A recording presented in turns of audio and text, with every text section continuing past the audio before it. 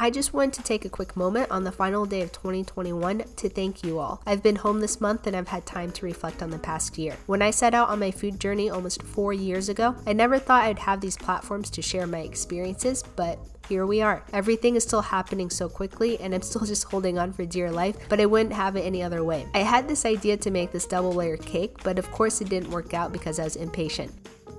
Oh, fudge. In my defense, it was 1 in the morning, but as I was trying to fix the cake, I realized this was a good representation of how my year went. I wasn't quite sure what I was doing with all my food content at the beginning of the year, but as I got more and more outside of my comfort zone, building my spice tolerance, cooking for my neighbors, and learning how to cook in the kitchen, everything just started falling into place, and this is the end result. But there's always room for more growth, and I look forward to 2022 to explore those opportunities. Thank you to you all for this extraordinary year, and thank you for helping me end it on 2 billion views. I wish you all a happy New Year.